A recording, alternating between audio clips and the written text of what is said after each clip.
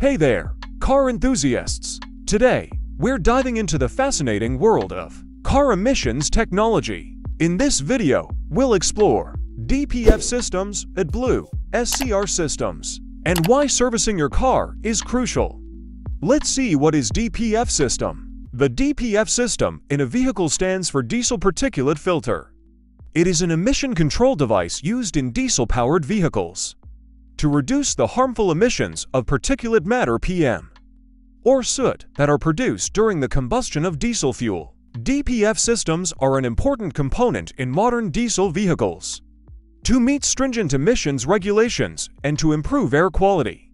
A diesel particulate filter DPF primarily stops or traps particulate matter, which consists of tiny solid particles such as soot and ash from the exhaust gases of a diesel engine. Here's what DPF filter stops. Soot particles. Diesel engines produce soot as a byproduct of combustion. These microscopic soot particles are suspended in the exhaust gas and can be harmful to both human health and the environment. The DPF's porous filter traps these soot particles, preventing them from being released into the atmosphere. Accumulation. Over time, as the exhaust flows through the DPF, soot and ash accumulate on the filter surface. This accumulation causes the DPF to become clogged. Cleaning a blocked DPF can be done through a process called regeneration. There are several methods for cleaning or regenerating a DPF. Let's see what are them. 1. Passive regeneration. In ideal conditions, a DPF can naturally regenerate itself when exhaust temperatures are high enough to burn off the accumulated soot. This typically occurs during prolonged highway driving, when the exhaust system heats up. Regularly taking your diesel vehicle on highway trips can help promote passive regeneration. 2. Active regeneration. If passive regeneration doesn't occur frequently enough, the vehicle's engine control unit ECU can initiate an active regeneration.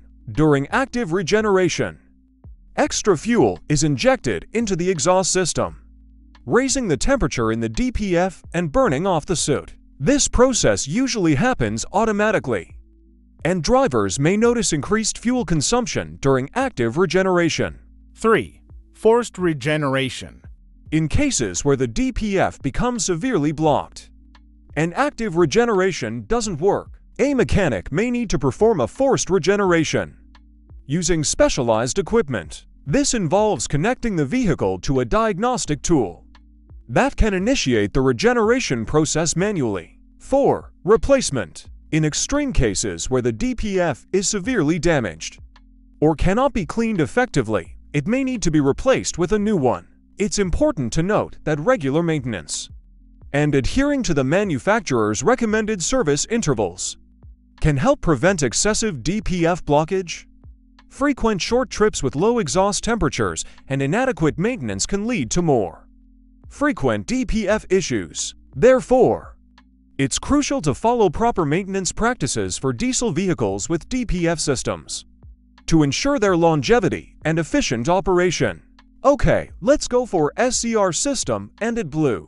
The SCR system, which stands for Selective Catalytic Reduction, is an emission control technology used in diesel vehicles and industrial applications to reduce the emission of harmful nitrogen oxides (NOx) into the atmosphere. AdBlue, also known as diesel exhaust fluid diff in North America, is a key component of the SCR system. Here's how the SCR system and AdBlue work and why they are important. The SCR system is designed to reduce NOx emissions, which are a major contributor to air pollution and can have adverse environmental and health effects. Here's how it works. AdBlue is a solution composed of purified water and urea, a substance derived from ammonia. It is stored in a separate tank in the vehicle. During the exhaust process, a small amount of AdBlue is injected into the hot exhaust gases upstream of a catalyst. In the SCR system, when AdBlue comes into contact with the hot exhaust gases, it undergoes a chemical reaction. Urea in AdBlue breaks down into ammonia and H3 and carbon dioxide, CO2. The ammonia produced in the reaction acts as a reducing agent. It reacts with the NOx gases in the exhaust and converts them into harmless nitrogen N2 and water vapor H2O inside the SCR catalyst. The treated exhaust gas, now containing reduced levels of NOx, is released into the atmosphere, significantly reducing the vehicle's NOx emissions. The SCR system, when used in conjunction with AdBlue, is highly effective in reducing NOx emissions from diesel engines.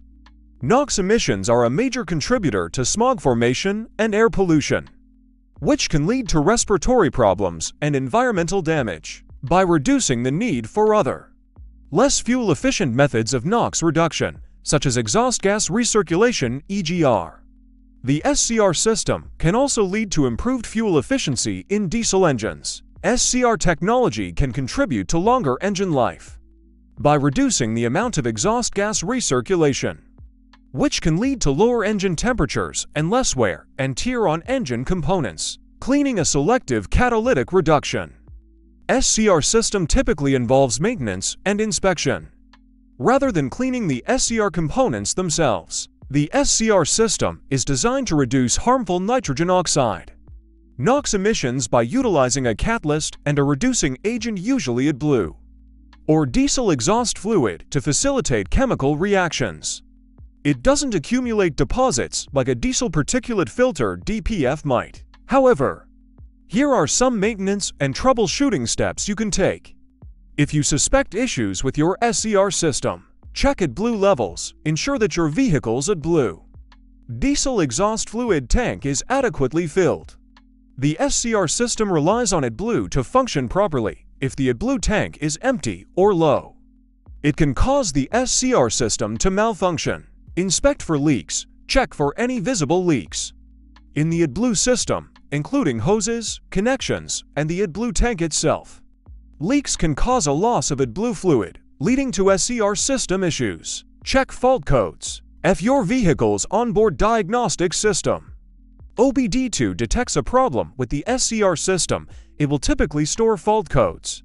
Use a diagnostic tool to read these codes and identify the specific issue. If you're not comfortable doing this yourself, consult a qualified mechanic or service center. Regularly drive at highway speeds. Frequent highway driving can help maintain proper SCR system function. This is because higher exhaust temperatures are often necessary for effective SCR regeneration, which can occur naturally during sustained highway speeds. If you suspect a significant problem with your SCR system, or if it's not functioning as it should, it's advisable to seek professional assistance from a certified mechanic or service center. They can perform diagnostic tests, troubleshoot issues, and make any necessary repairs or replacements. Cleaning the SCR system itself is not a common maintenance task, as it doesn't accumulate soot or ash like DPF. The focus is primarily on ensuring that the AdBlue system is working correctly and that the SCR catalyst is not physically damaged. Proper maintenance and addressing any issues promptly are key to keeping the SCR system operating efficiently and within emissions compliance. In summary, car servicing is crucial, especially for vehicles with DPF and AdBlue systems, as it ensures proper operation, reduces emissions, maintains efficiency, and helps prevent costly repairs. Regular maintenance not only keeps your vehicle running smoothly, but also contributes to a cleaner environment by reducing harmful emissions.